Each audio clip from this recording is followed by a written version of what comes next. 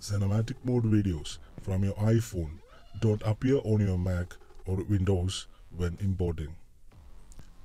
If recent videos from your iPhone don't appear in photos on your Mac or on your Windows computer, you might need to finish processing them on your iPhone first.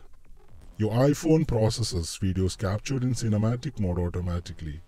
If you have cinematic mode videos that your iPhone hasn't finished processing, those videos won't appear when you connect your iPhone to your Mac or Windows computer. If your iPhone is connected to your Mac or Windows computer, disconnect it. Open Photos on your iPhone, tap the Albums tab, then select the cinematic album. Tap Process Now.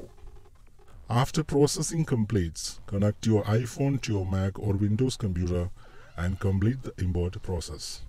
If you use iCloud Photos, you can also wait for your videos to be uploaded to iCloud Photos to access them on other devices.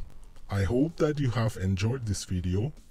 If that's true, please do like, share and subscribe with a smile on your face. Thank you.